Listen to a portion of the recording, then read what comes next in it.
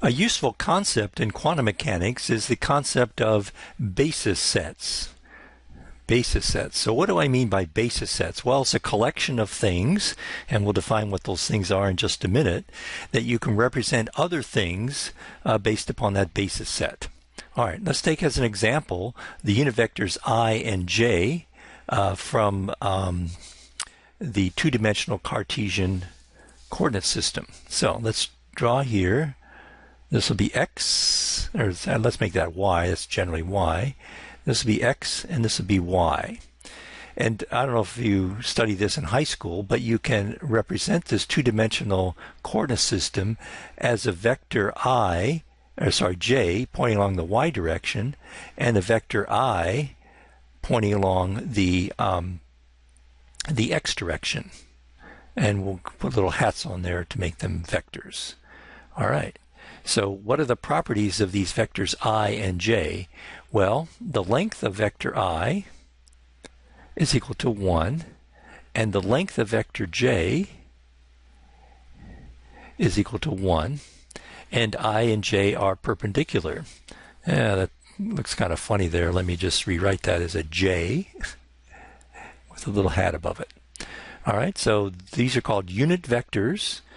And the idea here is that you could represent any vector in this two-dimensional plane as a linear combination of the unit vectors in the I and j direction.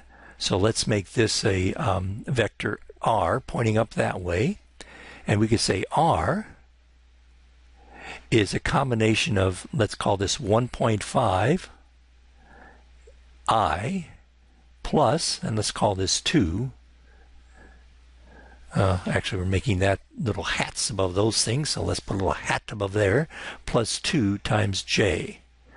So this vector r, you go 1.5 times this way, and then you point up here 2 times that way, and there it is. So I and j form a basis set. You can represent any vector in the two-dimensional plane here as a linear combination of these basis set vectors I and j. I and j form an orthonormal set. Orthonormal set. And it's a complete orthonormal set. Any vector can be represented as a linear combination of these two vectors. So ortho, what does that mean? Ortho means orthogonal. And what does normal mean? Normal means the length is equal to 1. Now what we said in quantum mechanics was if you have something orthogonal, you integrate from minus infinity to plus infinity of one vector or one eigenfunction times another eigenfunction that is equal to 0. And if you integrate from minus infinity to infinity of the same eigenfunction, that's equal to 1. So this would be an orthonormal set if you have all the vectors or all these quantities. Now this is called an inner product. In this kind of system, the inner product is called the dot product when you talk about these vectors.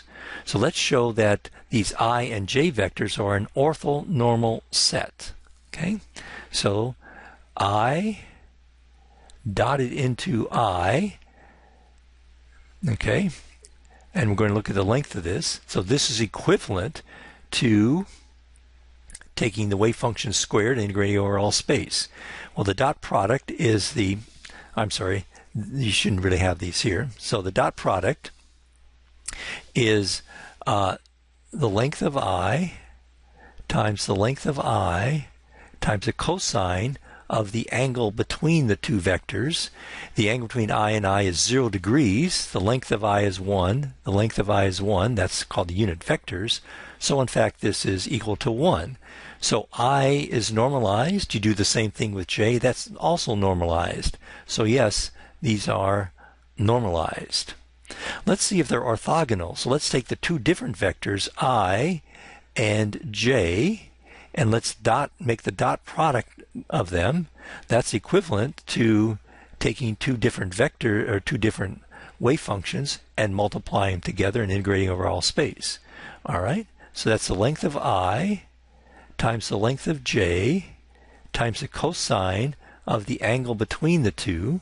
So here's I and j. The cosine of that is 90, and the angle is 90, and the cosine of that is 0. So indeed that's 0. So yeah, I and j form an orthonormal basis set. I forgot the basis in there. Basis set, because they're orthogonal and they're normalized. Now the neat thing about that is just this, that any vector in this space can be considered as a linear combination of these orthonormal basis sets. Okay, so I think we have, I hope we have some idea of what a basis set is and what an orthonormal basis set is based upon analogies in the xy plane and these unit vectors. Now let's shift to quantum mechanics. The complete set of eigenfunctions can be thought of as an orthonormal basis set for representing states in a quantum mechanical system. All right, so remember we had eigenfunctions and eigenvalues and so on. So now let's say these I, where different states are represented by different values of I, are an orthonormal basis set. Okay, so these are eigenfunctions. Remember, we have an eigenvalue equation, and the functions that give you that eigenvalue equation are called eigenfunctions. All right, so analogous to, let's say we just have two of them. So let me draw so suppose that we just have I equal 1 or I equal 2, and that's a complete set. So here is, we're now going to make these into vectors, psi 2. Let's make that the second eigenfunction. And here psi 1. The length of these is 1 because they're normalized, and they're orthogonal because they're 90 degrees apart. So any state of a quantum mechanical system can be represented as a linear combination of these basis set functions. So this would be the state of a system.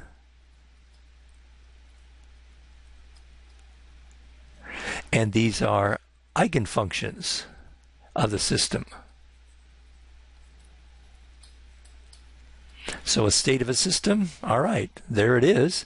That's a linear combination of this wave function plus this wave function. So psi can be represented as a vector. That should be a straight line. Could be represented as a vector in this orthonormal basis set. All right, so that's a key concept that will come in useful later on as we get into quantum mechanics. Okay, so that's it. Quantum mechanical states are linear combinations of eigenfunctions. And if these eigenfunctions are orthonormal, hey, that's kind of cool, because now we can just represent that as that. Okay, cool.